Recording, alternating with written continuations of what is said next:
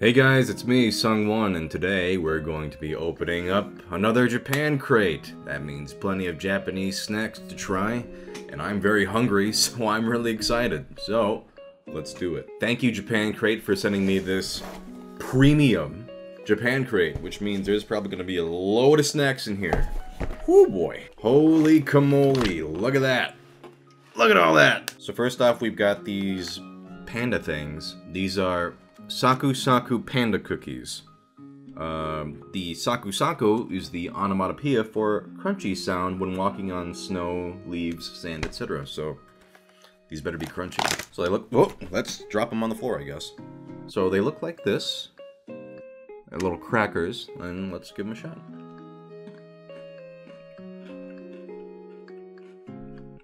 They're really good. The cookie is kind of like an animal cracker in consistency. It's got a nice kind of good crunch to it, as you can hear.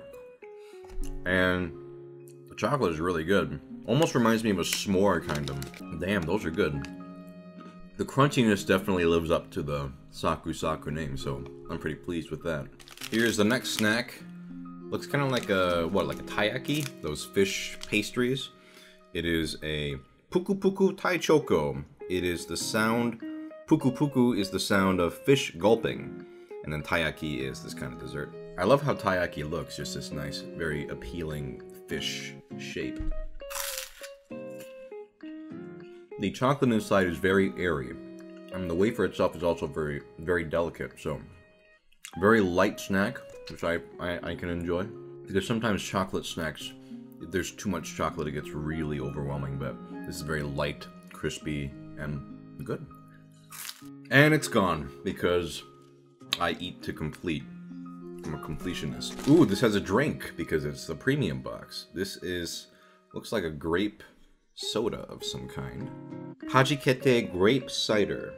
Hajikete means burst, so this cider is full of bubbles. Well, I'm gonna open that up.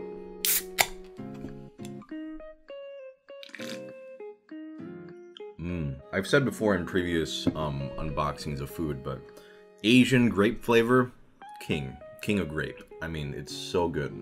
It has a fruitiness that not necessarily comes from real grapes, but it tastes more fruity and more like a grape, even though it's probably the same, like, citric acid and corn syrup, but they just have a different kind of recipe or something where I really like how their grape stuff tastes. Here is a long grape looking rope thing, probably chewy.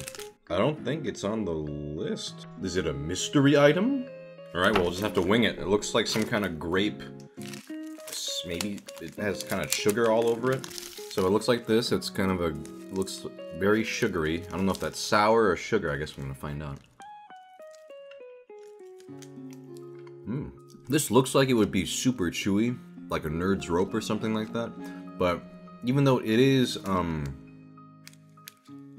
chewy, it's very soft and you just bite right through it. Tastes good. Another good grape flavor. A little bit, there's something not off about it, but something different about this grape flavor. I think it has to do with all the, looks like sugar around it. But the consistency of it, the fact that it's not too chewy, makes it really kind of addictive to eat. Because usually with gummy snacks, I'm just like, man, I don't want to eat the whole thing because it's just so much chewing. This is very soft. Pretty long too. I could eat the whole thing, but I'm going to hold off on that for now. Here's the next one. It's some kind of, looks like some kind of cola candy, like a little guy in the front. Kajirityo cola candy. It's a chewy rope candy that is cola flavored on the outside and cider flavored on the inside. Oh, 2 flavors in one. Ooh, it has a very appealing, I was expecting something like the grape gummy thing, but it looks more like one of those caramel chews. Those, like, I forget what they're called, but the cows always used to advertise them. They're like the caramel ropes or whatever. So let's see how this tastes. So this consistency is more like a Laffy Taffy or an Airhead. It's the consistency of an Airhead. Like a nice, like not chewy, just pretty soft. Definitely has a strong cola taste. When I can taste the cider too, it's that ramune taste in the middle. So Definitely, as soon as you bite into it, there is that cola, but once it's kind of been chewed a bit, yeah, the cider taste, that ramune taste is in there. It's a nice mix, actually. Honestly, if they made Airheads with like cola flavor, I'd get them all the time. This one gets stuck to your teeth more than the gummy rope, though. Like I'm still scraping it off my teeth. Okay, the next snack, it's these cute little balls. Cute little balls, yeah. Mochito Kinako Mochi. Okay, so it's some kind of rice cake, it looks like. I wonder what the filling will be. Kinako is a kind of soybean flour that is naturally sweet. Oh, so they're very, very, mushy. Interesting. The taste is sweet, but there's a little bit of a, like a rougher edge to it. Not bitter, but it complements it well. The filling is white, as you can see. I'm not a big mochi guy, so most mochi just kind of like tastes the same to me. But if you like mochi, then these are pretty solid. This one got my attention. Big Bar. So white chocolate candy bar. This better be big as hell to live up to the name. Oh, interesting. It looks like a churro or something. Let's give it a shot.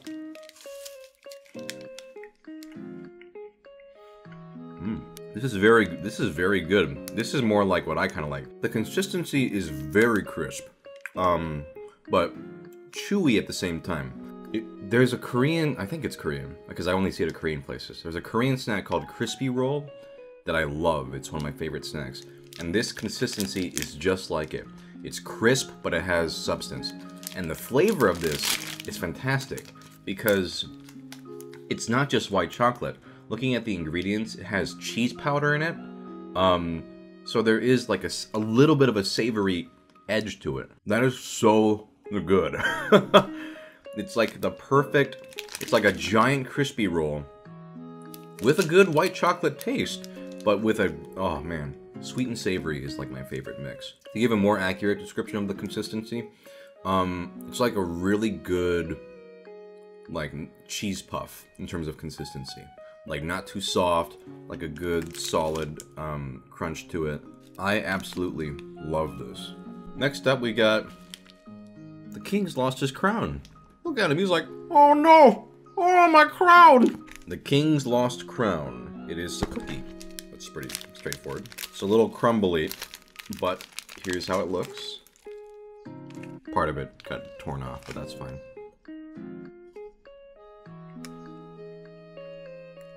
Huh. The texture is really weird. There's a chocolate filling inside. That's good, if you can see that. But the actual cookie itself is really grainy. Like, not what I was expecting. Yeah, taste-wise, it's pretty good, but texture-wise, it's a little dry. But the chocolate filling helped. This says big. It's got a little alien man on it. Big mushroom. It's just a big marshmallow, I guess. I wonder if it has a flavor, or if it's literally just a giant marshmallow. It looks like just a giant marshmallow. Yep, it's just a giant marshmallow. If that's your cup of tea, if you like marshmallows, you're gonna like this big marshmallow. For me, marshmallows are okay, unless they're melted in a s'more or something. Pandaro cookies. Looks like some kind of butter cookie. According to this, it says there are 5 different packagings for these cookies. I got the, looks like he's sleeping. Ooh, it's just one cookie. I thought it was gonna be like little ones, but it's just a big one. And here he is. Nice crisp texture, very buttery, which I appreciate. I like when a butter cookie really does taste like butter. I think it adds a lot to it. Here's the next one. Looks like a cola type thing. Pachi Pachi Panic Cola. Panic? Uh-oh. Similar to Pop Rocks, it brings you a crackling taste of cola with sour lemon surprises. Pachi Pachi is the onomatopoeia for the crackling sound these candies will make when you eat them. I like Pop Rocks, so. They're little brown pieces, and then it looks like the white ones are probably the sour stuff?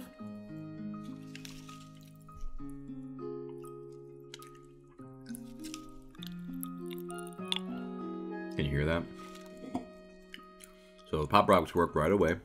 Again, cola taste, Japan and Asian countries have that on point. The sour ones, they're not too sour. They taste kind of like an American Smartie. You know, those like wrapped in a roll, kind of just sugary candies. Pretty good. And they're a good, because they're more flavorful than the cola pieces. So I think it's a good match, because then you can get the Pop Rock experience, but also have kind of a stronger tasting candy. So it's good. It's a good call. All right, this looks like some kind of honey thing. 100% something. Hachimitsu 100%. Hachimitsu is Japanese for honey. 100% honey, apparently. They're very small. Look at these. Look at this cute little bubble of a candy. It's got a good honey taste. I mean, it better because the only ingredient is honey. It's literally just honey candy. And if you like honey, I mean, you'll like this. I like honey, so. The pieces are pretty thick, too, so this will probably take a while to... I'm trying to suck this long enough so I can chew through it, but it's taking a while. So, if you get these, they last a while, which is good. I mean, I appreciate that with hard candy. Okay. Nope. We weren't joking around with this candy. They were like, we're gonna make candy that lasts. This might be the most resilient candy I've ever had. I might literally have to suck this down to nothingness. Like, it is at the size right now where I should be able to chew it with other hard candies, but I don't know, I guess honey's really strong. I guess with this candy, you gotta commit. I mean, you're gonna eat it all the way to the end. No breaking it early, no chewing it. It's literally like this big now, but I guess if you make a candy with 100% honey, like, it just is dense as hell. I don't think I've ever eaten a hard candy for this long. Yeah, it's gotta be the honey, because as I'm chewing it, trying to bite it, it just kind of molds to my teeth. Apparently they should make skyscrapers out of honey for them to last. It's like a little honey pebble. Congratulations, Japan, you have made the longest lasting, hardest candy ever. That's not a bad thing. I mean, but if you put one of these in your mouth, I mean, unless you're a quitter, you're in for the long haul. This is a DIY thing. It looks like you mix it with water and make some kind of jelly. I might just do this as like a little bonus video or something, but it looks good. It looks like it's melon flavored, so I'll make this later. These are caramel corn, I guess, but they don't look like caramel corn. They look like Cheetos. They are similar in texture to Cheetos, but with a tasty twist. Apparently very popular in Japan, according to this guidebook. Yep, they look like little cheese curls. Crispier than Cheetos, so pretty light, which is dangerous with these kinds of snacks because that makes them very easy to eat through. They taste really good too, like a very good caramel flavor. Wow, okay, yeah, I can see why these are very popular. It's the consistency of a cheese puff, but sweet and airy. Wow, that is addictive as hell. I love caramel corn, but you know, it can get a little overwhelming if you eat too much. But this captures the taste, but the consistency, oh, no consistency. I'm gonna eat the whole bag. This is why I should eat lunch before I do these. They were not kidding. These are really good. Wow. Now, here's what I was looking forward to. I love savory snacks. Nori shio, so salted seaweed. I'm a little disappointed because it looks like the other choice was French salad, and that sounds really good, but that's okay. Also, I like the little Calbee potato man on the front. Hey, come on, eat my chips, eat my children, I guess. So I've had seaweed chips in the past, and they all have been pretty good. But these, I think, are the closest to actually how nori, or gim, as I call it in Korean, tastes. The chip itself has a good crispiness, like more bite to it than other seaweed chips I've had. And I guess it's the shio part of the nori shio, but the saltiness, they have a good salt to them, which I think is key, because I think other seaweed chips, they just try to taste like the seaweed, but part of the nori/gim experience is they're salty and seaweedy, and this is the closest I think I've had to like actual seaweed. Especially because without it, some seaweed chips, it's like a little overwhelming. Like, not overwhelming, but a little, you get kind of sick of the flavor. But these really capture the addictiveness of fried seaweed really well. Alright, this is the last snack. It's sour long chewing gum. Sour cider gum. I saved this one for last because it's gum and I didn't want to, you know, spit it out. So it looks like this. I'll take off just a little bite. Whatever, I'll just chew the whole thing. It's a pretty soft gum. Like, if you didn't tell me it was gum, I would almost mistake it for, like, candy. And it takes a while to kick in, but once it gets going, that ramune taste is really good. Japan likes to put sour on their candies or whatever, but it's not sour. Like, it's not like a warhead or anything like that. Which I don't mind, because I don't really care about sour snacks too much. A more accurate description would be like tangy. It's a tangy cider. A really soft gum. I'm like, it feels like I'm like eating it. We also get a little toy. Awesome. A little capsule. A little gachapon. It's a little kitten in a cup. It's happy. Look how sad he looks. I'm sad that I'm in a cup. Alright, well, that wraps up this video. A lot of snacks. I would say top 3. Seaweed chips, number 3, because really great seaweed flavor. I think it actually captures how nori tastes. The caramel corn is number 2. I ate the whole bag in like 5 seconds, so that attests to that. And number 1, this Big Bar. I mean, I'm gonna be thinking about this for days. Oh, it's Big Bar Z, even more intense. I wasn't expecting this Japan crate to come, so if this is a regular thing, I mean, I will be posting these once a month. So this was May's box, so I'll put the link to the site below if you're interested in checking it out. Alright guys, see ya.